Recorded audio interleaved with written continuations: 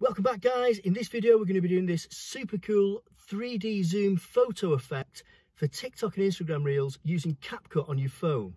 So before we jump into it, if you haven't done so already, hit that subscribe button so you don't miss any of our other videos.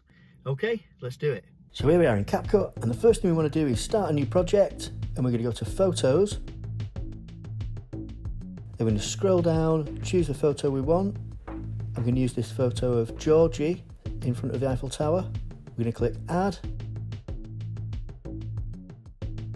And then with the photo highlighted, we're going to scroll along and tap Style.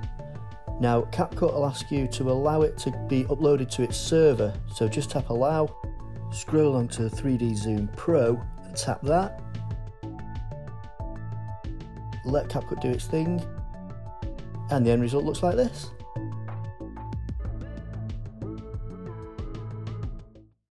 And that's it. If you found this video useful, don't forget to give it a thumbs up. If you have any questions at all, ask us in the comments.